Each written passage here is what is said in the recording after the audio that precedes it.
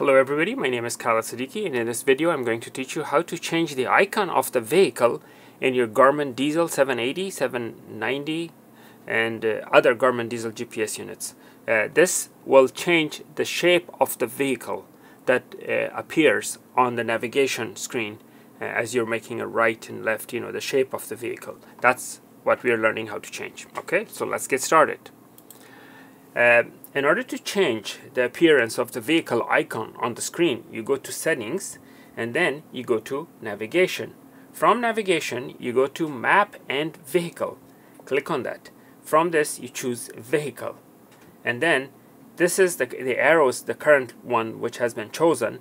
You could slide your hand to the right or to the left to choose a different one. So we have a little pickup truck, we have a vehicle, a car, a little bus, small bus. You have a yellow arrow. You have a tractor trailer, a semi truck, just a truck without the thing, without the back. You have a motorhome. I mean, there are all kinds of minivan, all kinds of vehicles to choose from based on what you have. So let's choose the truck and save. So that is the vehicle that will appear on the screen. Okay, thank you for watching. Please make sure to like and subscribe.